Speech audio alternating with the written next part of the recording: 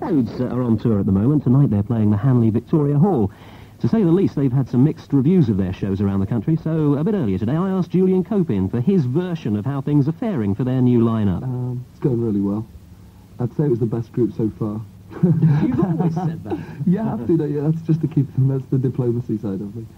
Ronnie, the new bass player, is making Gary work harder, so the rhythm section is amazing at the moment. It's good to have Balfi back, even though it's strange to see somebody play keyboards the way he does, which is kind of like he's reading Look and Learn at the same time. I remember that. How did David actually come back? I mean, what was the situation that he returned in? I think he sneaked in. You weren't looking? Yeah. No, what happened was, we knew that something was wrong. I knew that something was wrong. You were getting some mixed reviews, weren't you? Yeah. No, that wasn't that. I'm quite willing to say that most of the time when there's a lineup change, it is a fault of mine.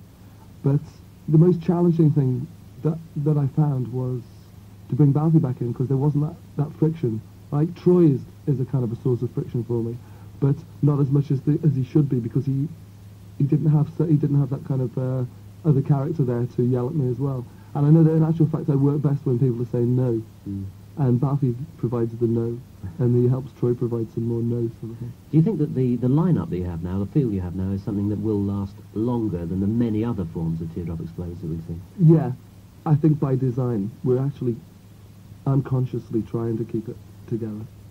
I like the people in the group. Yeah, I think I'm making quite an effort. It's hard, you know. I find it quite hard. I find it quite hard to get on with people and be with people all the time.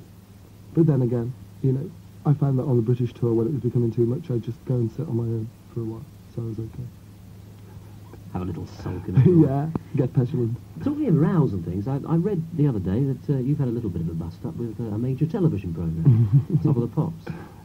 That you and they are not getting on at the moment. No. Is it a misunderstanding or something? What's it all about? No, it's just Julian Cope frivolity, working against them as usual. They just heard that I was off my head when we did Top of the Pops, and they weren't too happy about it because it was in a paper. But then again, it's just me being flippant in papers. You say so many things. I mean, I don't know how many interviews I've done in the past year, and the amount of times I've been misquoted. I've said so many times, I just wish people could write in black and white irony, and people just don't seem to get it. Yes. They say, he said that.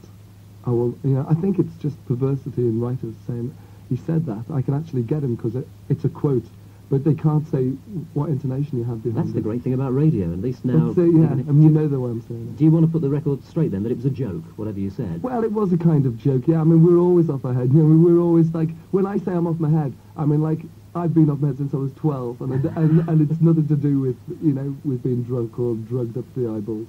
I'm just more bewildered by life in general. It annoys me because, like, I haven't got time to keep explaining what I mean. If people don't get exactly what I mean, I'd like rather they interpreted it the way they get it and get something out of it that way. You know, like, I'm basically just quite a kid in lots of ways, and unfortunately, my job is in the position of a child sort of thing. So every so often I've got to be quite adult about it. Let's be adult and talk a bit about your involvement with another half of your life, so to speak, the whole zoo empire, whatever we want to call it. I mean, is that as important to you as the Teardrops now? Yeah, kind of. Well, in as much as creating an entity is always been the most important thing. The last single Zoo put out was January 80, which was Treason, the original Treason. The follow-up is the new Wild Swan single, which I think is great, which is out at the moment, which is going really well. So it's quite a big deal to follow up Treason when you haven't done it, you know, for 2 years. Yeah. Then there's the Zoo compilation, which is coming out, which is us, the Bunny Man, various permutations of those groups.